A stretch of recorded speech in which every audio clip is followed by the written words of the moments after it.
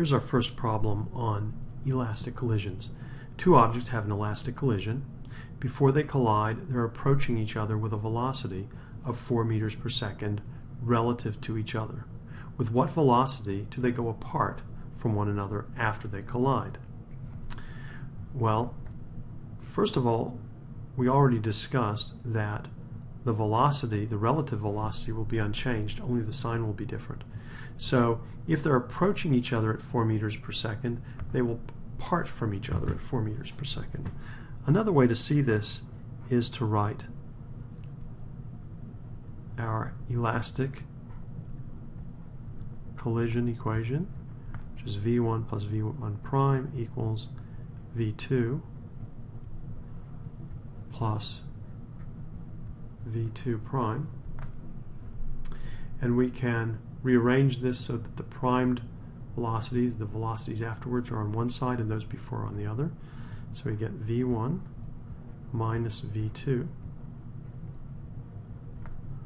is equal to v2 prime minus v1 prime. So if they're approaching each other here with a velocity of 4 meters per second,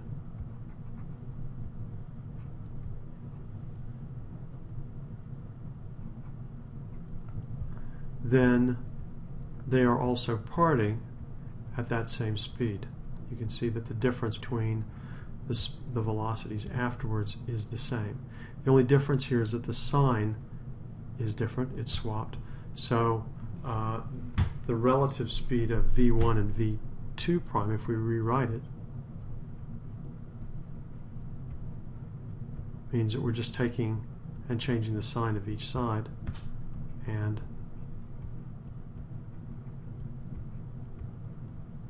we get negative 4 meters per second. So in this case, they're approaching each other, and you can see here that these two objects are parting from each other as they separate.